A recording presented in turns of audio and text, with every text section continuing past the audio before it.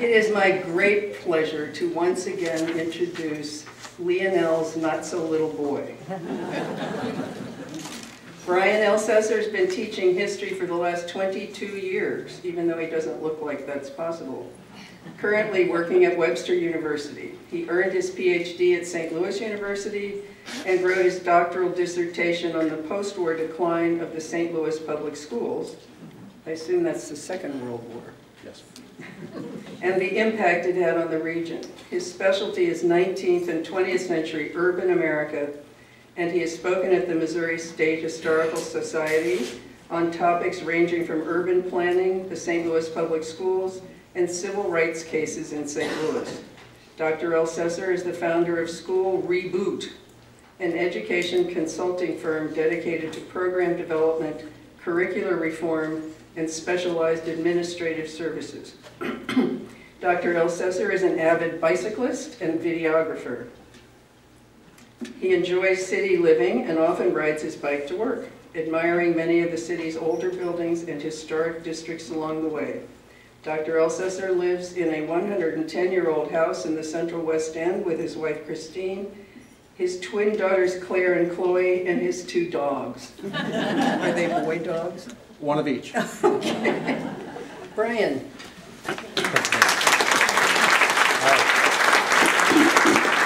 It's great to be back, and thank you, Mary, for that nice introduction. I also want to thank you for giving me this topic, because I had never heard of Eva Perry Moore until given this assignment, and what's been so interesting is to realize that I've walked many of the same sidewalks she did, almost on a daily basis. When I walk my dogs in the Central West End, I think about all of these club women who lived there 125 years ago. So it's really been a wonderful experience researching for this topic, and I hope you'll enjoy it. I think you'll enjoy it. I'd also like to thank Marie Schwartz for your assistance in the audio-visual, and a special hats off to Virginia McCann, who sat with me in the archives last month and was present at some most interesting discoveries when we were going through some of those old scrapbooks. So anyway, let's get started. Okay. As the Wednesday Club of St. Louis celebrates its 125th anniversary, it's appropriate to examine the early days of the club, reacquaint ourselves with some of the founding members, and reflect on the club's agendas and activities. Given that the club's charter was written in 1890, a moment in history where only one state in the Union, Wyoming, granted women's suffrage, it's reasonable to understand that any question of politics was taboo and potentially dangerous subject for the women who founded the Wednesday Club. In the early republic, Americans celebrated motherhood as a full-time job and an investment in the future. Good mothers would raise the next generation to be well-adjusted, productive, and moral citizens.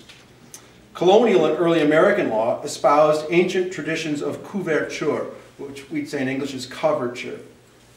It's an old French construct that established women as property of either their father or their husband.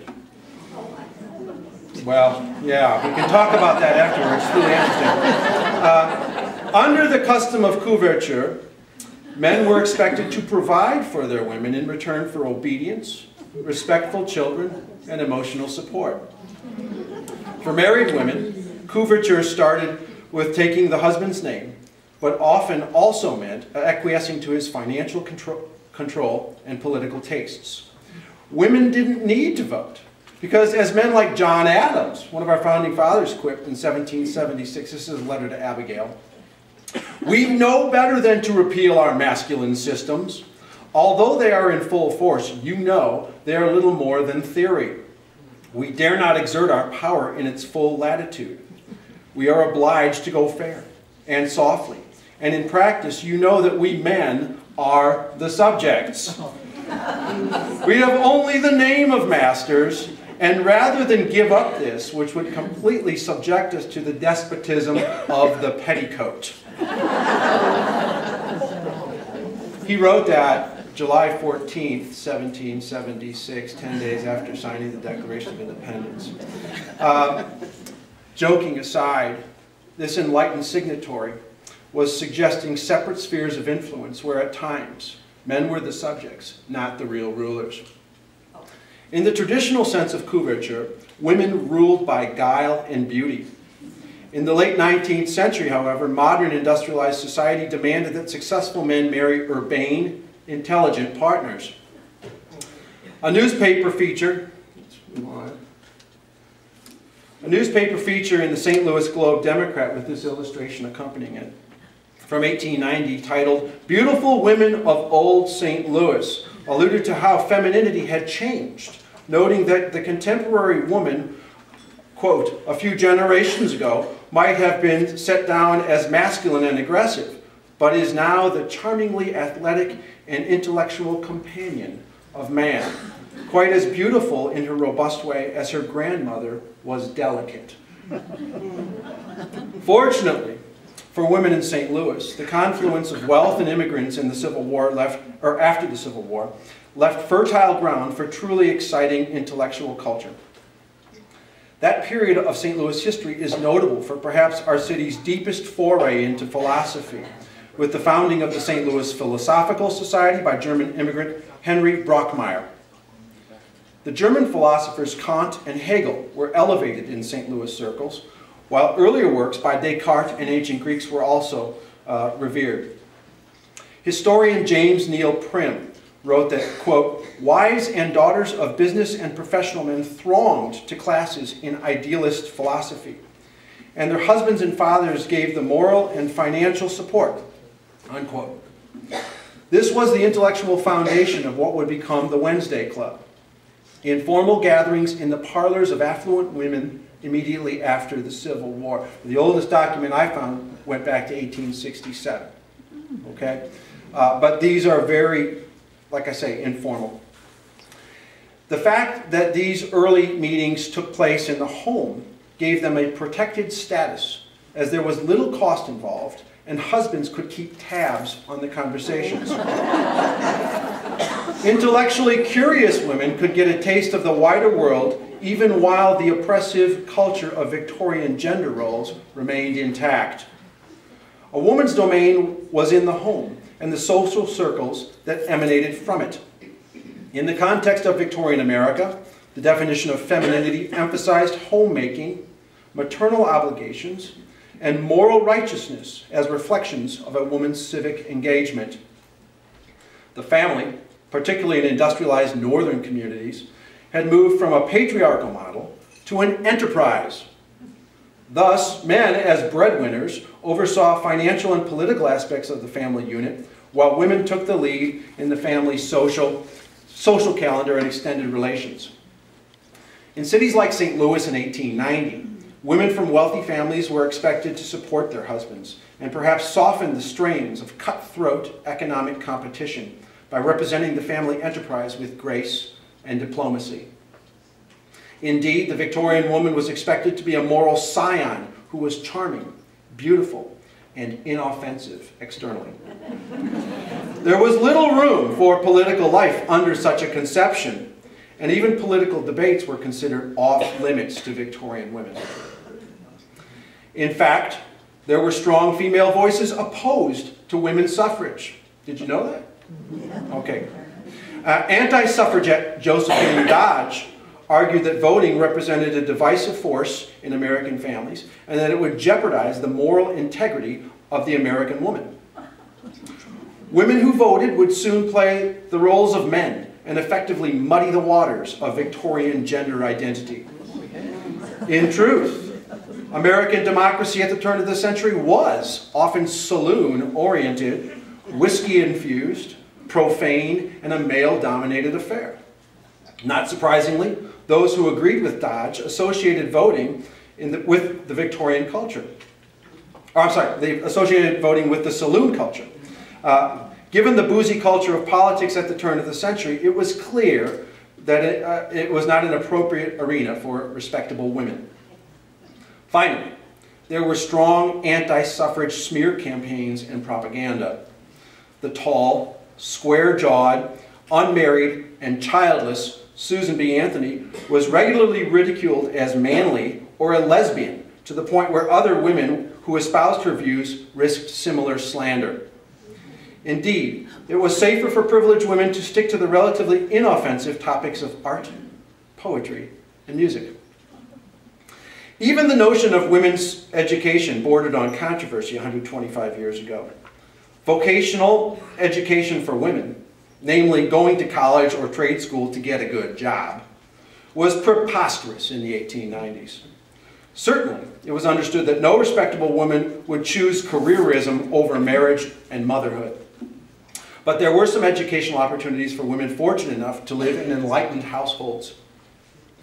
Parents who understood the value of the liberal arts proffered educational opportunities to their daughters in order to make younger women happier, more interesting, and by extension, more attractive wives and more effective mothers. Education for women in the 19th and early 20th centuries was generally more focused on moral fortification than economic or political empowerment. And the earliest programs of the St. Louis Wednesday Club clearly reflect this. In fact, one common joke was that the clubs were married women's colleges. Founding member Cynthia Dozier described the aim of the Wednesday Club this way, quote, "To lift women out of the commonplace, to give them higher ideals, and to place them on a stronger footing, to promote the growth of broad feeling and thinking, and to keep in touch with the greater world." Minnie Bulkley, another founding member, wrote that, quote, "A woman's club should fill the vacancy now existing in the life of the domestic woman. It should furnish means hitherto lacking for widening her mental horizon, offering her the discipline of gentle attrition with other minds, the benefit of other points of view, as well as an inspiration to study." When the Wednesday Club officially formed in 1890, there were 65 members, and they held meetings at the Union Dairy Building at Washington and Jefferson Avenues. Do you guys know where the Lammert Furniture Building is? Okay, so that's the location. Okay? Given the pressure for women to remain apolitical in pre-suffrage America, it should come as no surprise that the respectable founders of the St. Louis Wednesday Club put together an unimpeachable inaugural program for 1890-1891. The fall of 1890 started with analysis of the great English poets Coleridge, Byron, and Wordsworth. This was followed by a winter program highlighting the constituents of landscape painting and comparing the English and American schools. In 1891, the program focused on French and German Romanticism and various forms of German music. But there's also evidence that more practical matters were discussed that inaugural year. Perhaps the most germane topic to St. Louis women appeared in the spring of 1891 program entitled Humanism, Culture, and the Relation of the Club to the Home. While no notes on this discussion exist, one might imagine the topic of coaxing husbands for dues money came up. By 1892, the Wednesday Club had 162 members, most living in the Central West End, Vandeventer Place, and the Compton Hill neighborhoods, all conveniently serviced by multiple trolley lines. Some of those houses also had stables for their own horses.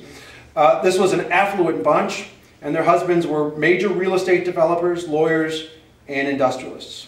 Mrs. Henry Eliot, T.S. Eliot's mother, was an influential member. And Susan Blow, the school teacher who introduced kindergarten to the American schools, was awarded an honorary membership. That year, the club elected Miss Eva Perry Moore, a 39-year-old graduate of Vassar College, president. Okay. Eva Perry Moore was a bit of an outlier, given that she and her husband, Philip, a mining engineer, lived in Lafayette Square. And this is their house right there with the turret, right across from the park. It's very hard to find good pictures of her. This is a photograph from an Illinois newspaper taken in 1910, and it's probably one of the younger pictures I could find of her. It's not good, I apologize. Both Moores were transplants. Philip was from Ohio, and Eva grew up in Rockford, Illinois. At Vassar, the young Miss Perry majored in French and botany and taught there for 2 years after she graduated. The Vassar newspaper noted that, quote, "Of the many splendid products at early Vassar, none stand higher than Eva Perry Moore." After teaching, she toured Europe for 2 years and upon returning met her husband. Philip's work required extensive travel throughout the US, Canada, and Mexico, and it appears that Eva and their 2 children often accompanied him until they settled into their home at 1520 Mississippi in 1890. In contrast to women from the more established St. Louis families, Eva had a worldly demeanor and was remembered for her, quote, "unusual grasp of fundamentals, a disregard for the frivolities of fashion," unquote, her fearlessness, and her knack for, quote, "achieving decision when decision was the thing."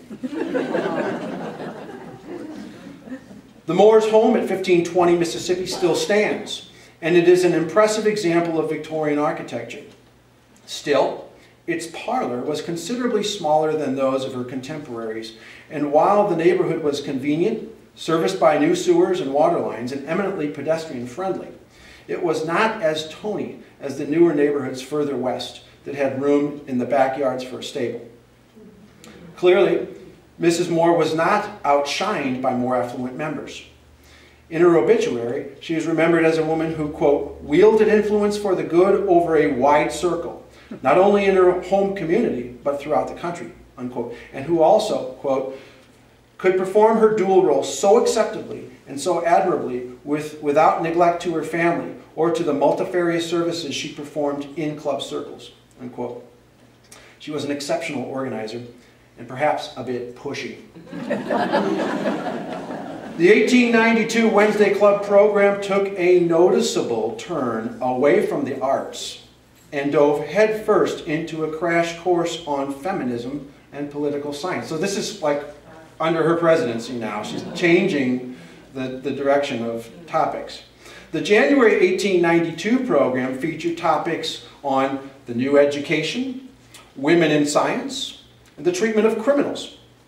This was followed in March with a comparison of the English and American governments and the Germany of Bismarck. It's worth noting that a highly organized women's suffrage movement was well underway in Great Britain, and Germany ratified women's suffrage 2 years before the United States did. So she's looking at countries that are moving towards suffrage. I don't think that's a coincidence. Also, 2 new committees were added to the club agenda in 1892, social economics and current topics. The records kept by the Wednesday Club give no indication as to whether members felt uncomfortable with what, by the standard of the time, was subversive material for a ladies' club. But it's not unreasonable to imagine that some husbands were skeptical about the direction of the club that they were essentially financing. It is also reasonable to imagine that some loyal wives who were uncomfortable showing their husbands the topics on the programs projected their anger towards Mrs. Moore and her overambitious agenda. Indeed, after Eva Moore's term as club president expired, a more conservative tone resumed. The program for the 1895-1896 calendar was more arts-focused and included comparative analysis of French and Spanish arts, legends of the monastic orders, and a review of 19th century maritime paintings. The social economic session of the program addressed a topic ripped from the headlines of 1895, the debate over silver and gold currency. Mrs. Moore retained her membership with the Wednesday Club, but seems to have moved on to even more prominent roles after her term as president expired in 1894. Mrs. Moore served as the president of the Missouri Federation of Women's Clubs. Her work in Missouri elevated her stature nationally, and let's move on to the next slide here. And she became involved in the General Federation of Women's Clubs, or the GFWC, serving as a St. Louis Wednesday Club delegate for the next 7 years.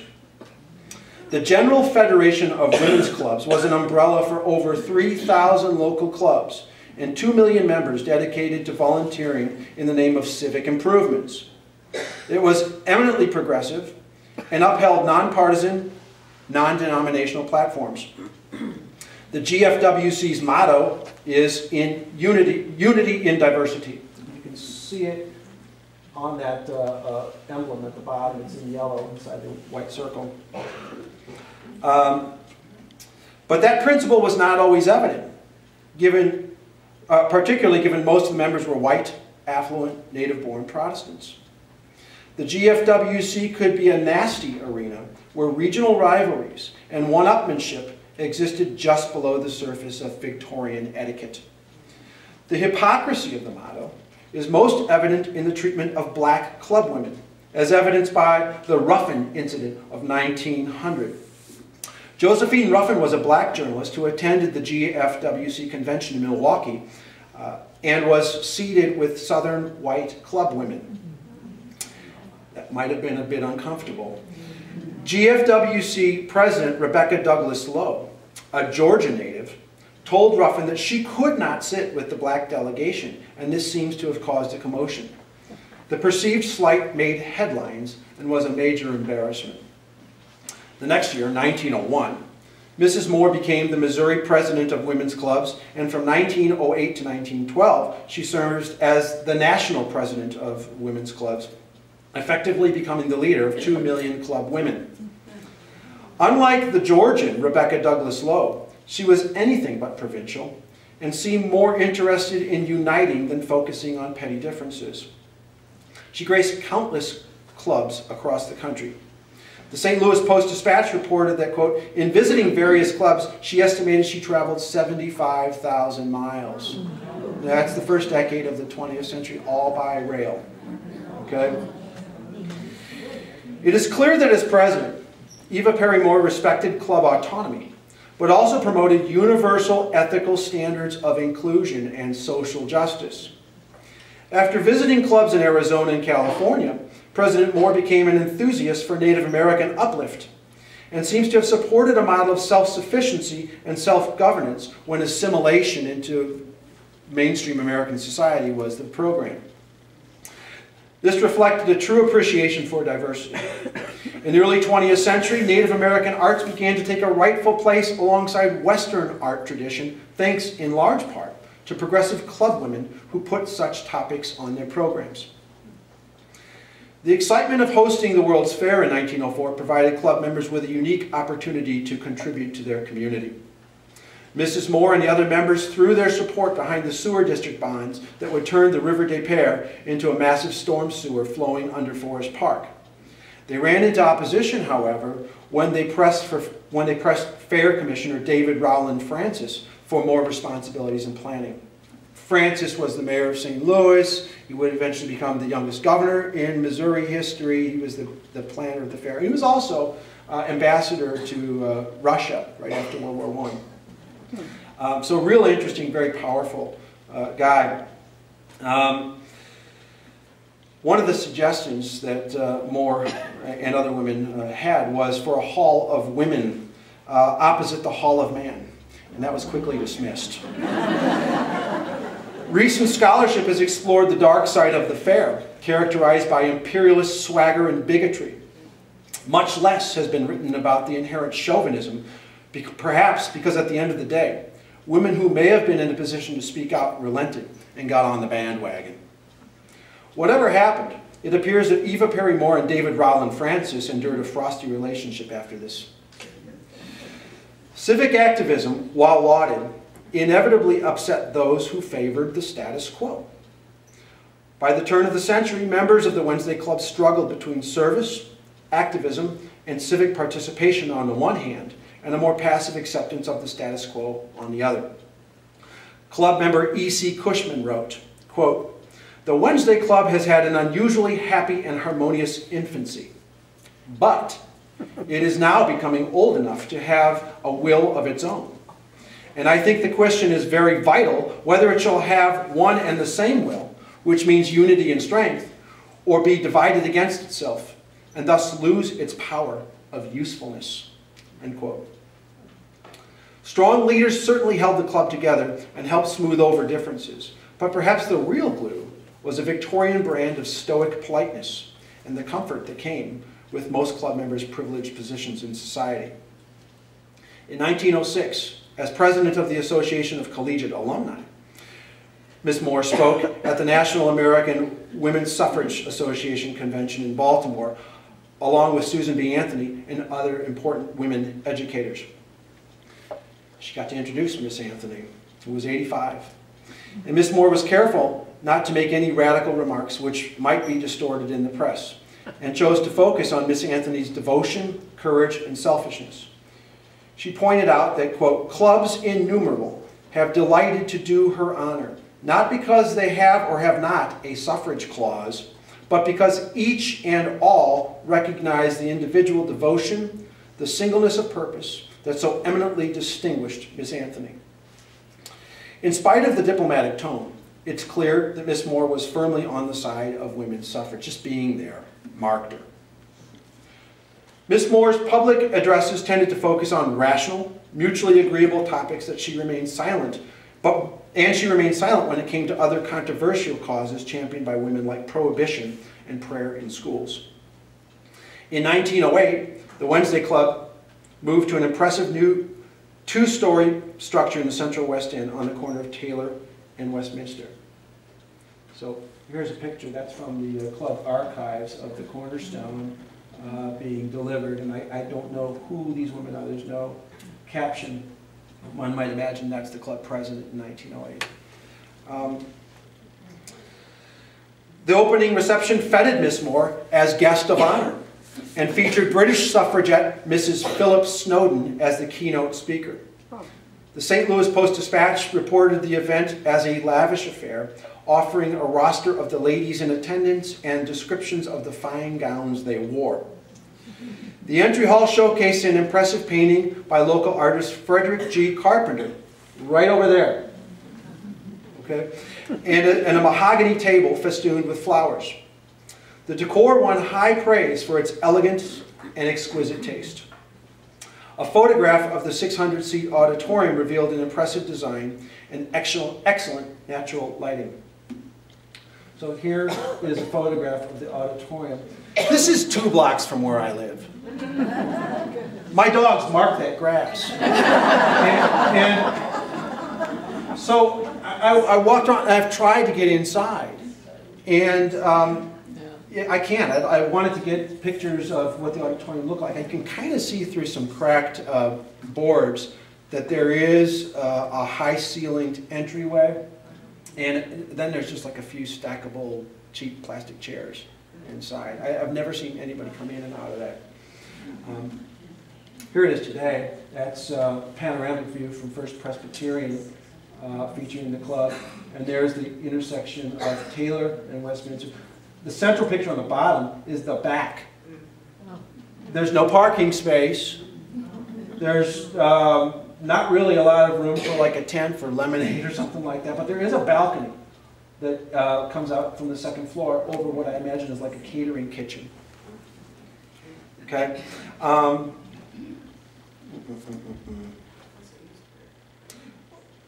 Okay, so Mrs. William K. Bixby was acknowledged for her leadership in the building committee. The building cost about $80,000, with about half of that amount under mortgage. The Wednesday Club, with its fine building located in the city's premier neighborhood, had become an institution. In 1909, Eva Perry Moore accepted an invitation to visit the Panama Canal Zone with President William Howard Taft.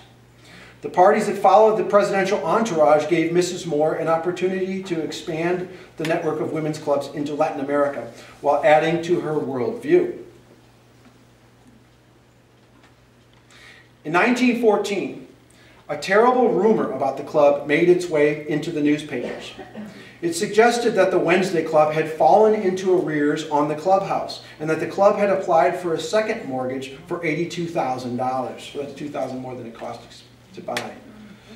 The rumors came at a time when suffrage activities were gaining momentum in the Wednesday Club, and the accusations of poor financial management really stung. The president of the club chose not to respond directly to the media, but offered a full accounting to members. In 1915, the club decided to sell $10 stocks to boost reserves. Club members Martha Hughes and Elizabeth McMillan, you can see their names at the top of the list, each bought 50 stocks, procuring $500 worth of ownership in the clubhouse. In the same spirit, Eva Perry Moore bought 4 stocks at $40. The sale of stocks was not well received. Less than 1/3 of all Wednesday Club members ever bought in. Wow. This elicited a stern reprimand, which you can read for yourself. Do Wednesday Club members mean it when they say that the club should own a clubhouse? For 8 years, this has been said over and over again, but very few members have gone further and have given stock to the club to show that they meant it. The following members and administrators of estates have done this, but the rest of us have gone thoughtlessly on our way, not realizing that unless individuals did make these donations, the club never could be owner of the club property, nor even the majority stockholder. So there.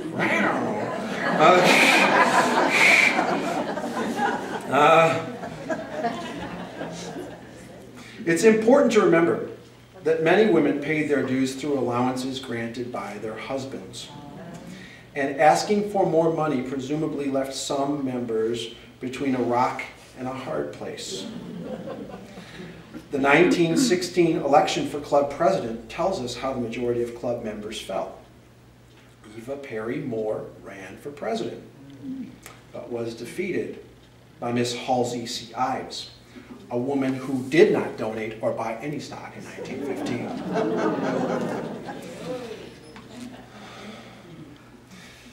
Miss Moore, it appears, seems to have quickly moved on.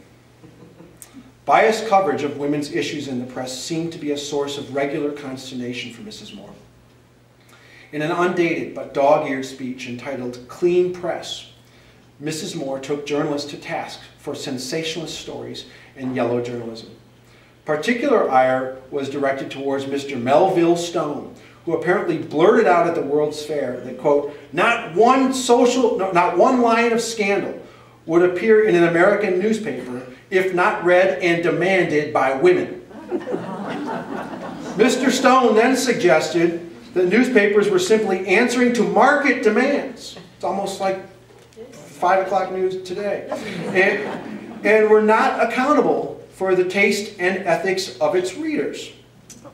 Mr. Stone challenged the GFWC, this is the General Federation of Women's Clubs, to address this, and then he walked off the podium. Your problem. Fix it, ladies. When Mrs. Moore asked Mr. Stone for a copy of his speech, because she claimed she couldn't believe her ears, she got no response. Melville Stone's retreat from the podium must have struck a nerve with Mrs. Stone, and her critique did not pull any punches. She wrote, "On you, gentlemen, rests the burden, on you the reproach for the present condition, and not until each and every one of you realize that a falsehood, written or a personal item of news gained for your journal in a way you would not gain as an individual, is just as ungentlemanly a deed as if done for your own personal ends." The level of accountability she demanded from others was indeed proportionate to what she personally upheld. She must have made more than a few men uncomfortable. When America entered the Great War in 1917, President Wilson justified belligerence by claiming that American soldiers would make the world safe for democracy. The hypocrisy of such a claim in a country that prevented women from voting was outrageous. As the country mobilized for war, Mrs. Moore seems to have become fully activated. Not unexpectedly, there was a gulf between her ambitions and the commitment and abilities of the other club women.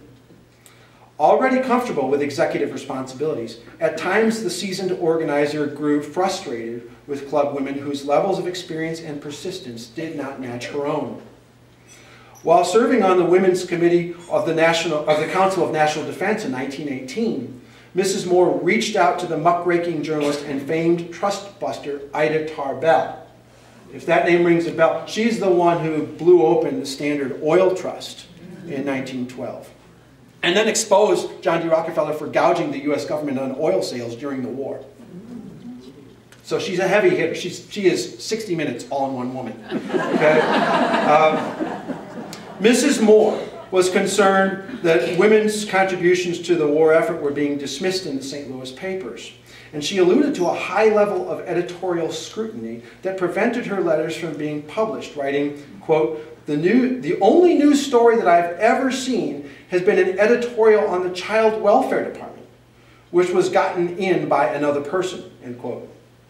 Balancing her frustration with remarkable tact, Miss Moore went on, quote, the little lady who is in charge of publicity for Missouri is a very close personal friend of mine, but I have criticized to her the inability to get into the papers anything of vital moment, so that I wanted you to know that this was the only following out my statement to you, which by no means criticizes her endeavor, but I do not feel that we have the results. Like most leaders, Eva Perry Moore seems to have assumed greater risks and operated under more pressure than many around her. The fight for suffrage would surely have taken a toll on anyone committed to it, but to have to conduct oneself under the supreme restraints of Victorian culture and etiquette, and a club culture as well, would have tested the limits of human propriety. Did moments of frustration lead to flippant comments that might have upset more thin-skinned women? This is certainly a possibility. Even as she delved into politics, Mrs. Moore never abandoned more traditional Victorian causes. So here's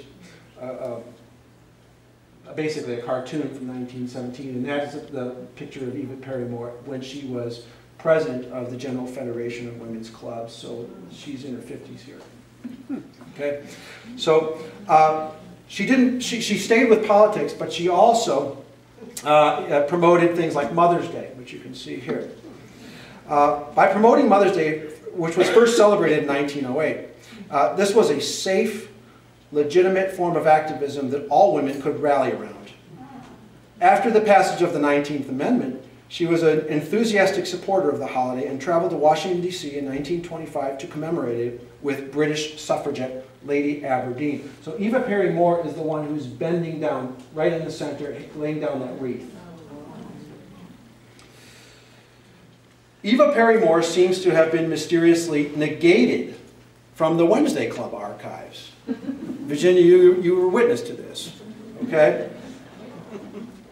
A small single-file collection of Mrs. Moore's speeches and letters exists at the Missouri Historical Society. But these speeches relate to women's suffrage, greater educational opportunities for women, jury service for women, and women's representation in the League of Nations. Not a word about the Wednesday Club. Perhaps Mrs. Moore outgrew her old club. Still, one would think that as a founding member of national renown, she would always be a welcome face and fondly remembered when she died in 1931. Surprisingly, there is no mention of her death in the club minutes, even though two other prominent founding members, Miss Simeon Ray and Mrs. William Bixby, the woman who built the clubhouse, or was on the building committee for it, also died around the same time and were respectfully included in the club minutes in memoriam. Her one-page obituary in the St. Louis Globe-Democrat, that's big, did not make it to the pages of the club's scrapbooks either. But there's plenty of mention about social affairs and dresses and floral arrangements.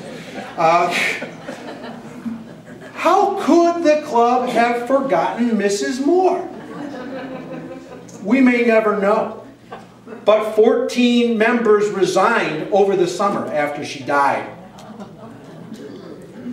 I think Miss Moore's progressive politics pushed a lot of the more conservative club members beyond their comfort level. There's no smoking gun, but there seems to be a lot of circumstantial evidence to support that she was resented by a number of women and that there was a conservative backlash against her.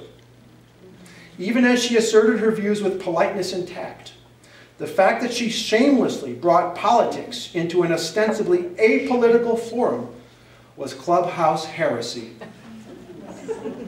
Mrs. Moore was ahead of her time in understanding that in America, every aspect of life is political. Where one lives, what one buys, and who one chooses to associate with all eventually factor into our great democratic debate. Informed activism is the antidote to despotism. Mrs. Moore simply wanted American women to be educated and actively engaged in the American experiment, not passive, naive observers. For that matter, her letters insisting on positions being open to women in the League of Nations suggest that she wanted all women to be empowered. Eva Perry Moore may have been a subversive agitator to some, but she was a pioneer to many others. Beyond her duties as housewife and mother, she lived a life dedicated to the education, advancement, and elevation of women. Ironically, the gains made by women's suffrage and economic empowerment in the 20th century have undermined the old club culture even more than cable television and the internet. 125 years after the founding of the Wednesday Club, lectures like this one are lost on the millions of women who are working at this very hour. And when I return to the classroom, there will likely be more women in it than men. Even though she was a co-ed at Vassar, I think Mrs. Moore would be a bit uncomfortable with modern forms of gender blending in education. She would certainly be upset about going to college for the sake of employment. In her mind, a good education inspired the spirit toward goodness. She would also frown on the compromises that careerism has placed on motherhood. And then there is the concern that so much good education is being wasted on our distracted youth.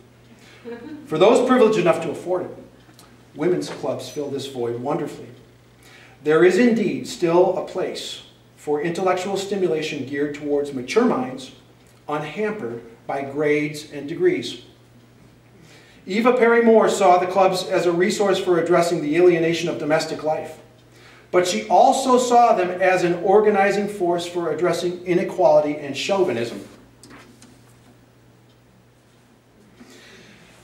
That's Bellefontaine Cemetery, plot 3385, picture taken yesterday. She lies next to her husband, who died 14 months before her.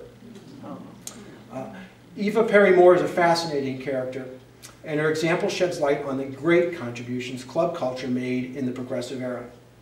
She was a woman of keen intellect and incredible energy. She revealed her secret to youth in a 1906 speech to club women as, quote, "Devoting oneself to something higher than self. This is the answer of the ages to those who would find the source of immortal energy and enjoyment." When she died in 1931, that's how she was remembered. Thank you.